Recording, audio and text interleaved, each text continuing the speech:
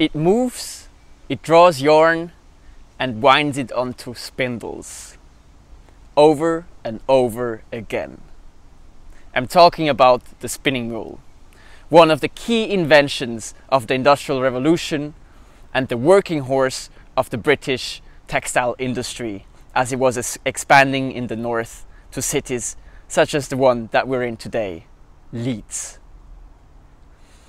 Johann Conrad Fischer visited Leeds for the first time in 1814 as he was visiting the industrializing north. And his host here in Leeds was Benjamin Gott, a young entrepreneur. He quickly became one of the greatest textile producers of Leeds. The factory that you can see behind me is Armley Mill.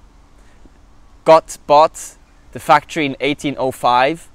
It was the first time that Fischer would set foot in what we today would also recognize as a modern factory. Fischer became friends with Gott. That's why he could visit the factory. In another place that he commented in his journal in the Iron Library online edition that you can find down below, he mentions that English factories are closed off as like monasteries. Unfortunately, this was the case for us today. But we did spot another thing at the Science Museum in London, albeit on a smaller scale. This is how a typical factory floor would have looked like in the time of Johann Conrad Fischer.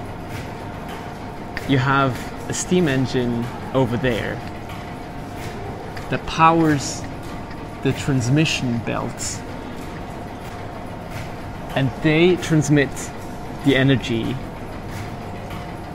to power all kinds of machines that you can see here on the shop floor.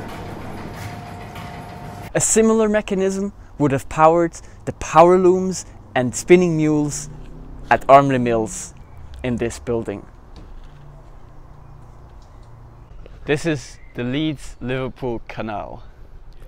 In Fischer's days, it would have been brimful with canal boats bringing goods back and forth between these two cities.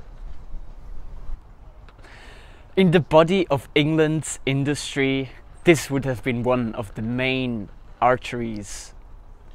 The Gott family that owned this mill didn't live too far away from here. In fact, it's only a 15 minutes walk up the canal.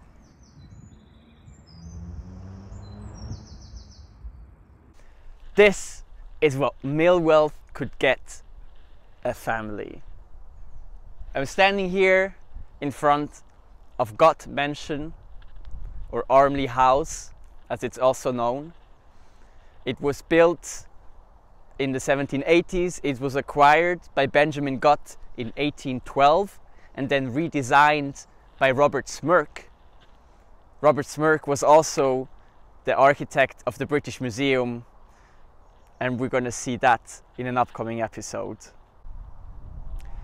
Even after the death of Benjamin Gott, Fischer stayed in touch with the family. They remained friends, and he was welcomed back numerous times as an honored guest to their mansion. Thanks for watching. Please like and subscribe, and I'll see you tomorrow.